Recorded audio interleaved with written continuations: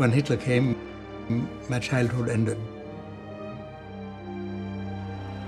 On 2 fateful days in November 1938, a wave of violent anti-Jewish attacks swept through Nazi Germany, Austria, and parts of Czechoslovakia. What happened in Vienna was a pogrom, you know. You know what a pogrom is. It's a bloody persecution of Jews.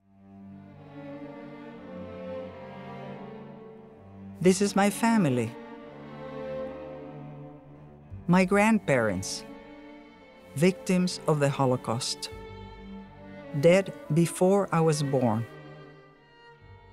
Like other relatives I never met.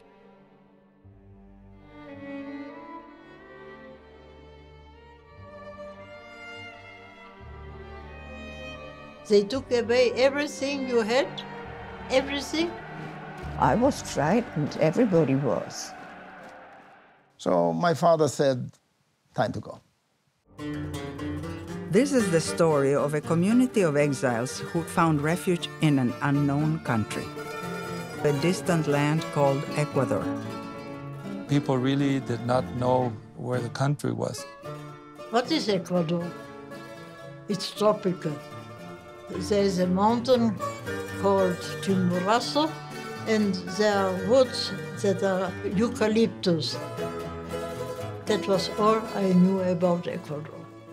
We had to open the frontiers, go into farming towards the Amazonas, a subtropical rainforest. My father, who was a lawyer, was very concerned. For my parents, this was a very scary adventure. At first, you suffer culture shock. So different from what we knew in Europe. The class differences in Ecuador, at least in those days, were tremendous. Hungry children, barefoot children, was a common sight at that time. At the beginning, everybody was sick. Everybody.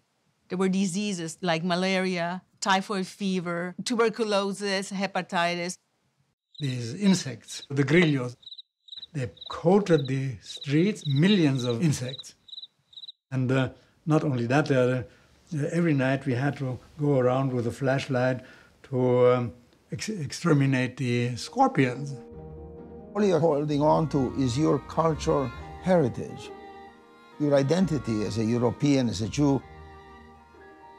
And suddenly you're in an environment which is about 180 degrees the opposite. The opportunities when first arriving in Ecuador were very limited economically. But what's amazing, within a few years, they were able to really raise themselves up. Most of the European Jews who came to Ecuador did things which in Europe they didn't do, but they had to adjust to the local economy. There was a semi-European atmosphere among them. They created an environment that was compatible with their memories. We opened our suitcases and took out our culture that we had brought with us. And that worked for us. I often think of what they had to leave, the people they had to leave, the life they had to leave, how they came with nothing, the hardships they had, grateful for the life they made for themselves,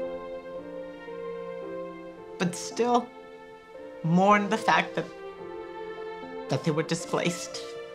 That they were able to overcome that in a new culture, in a new world, learn the language, and succeed. That, to me, is a great example of the human spirit really overcoming great tragedy.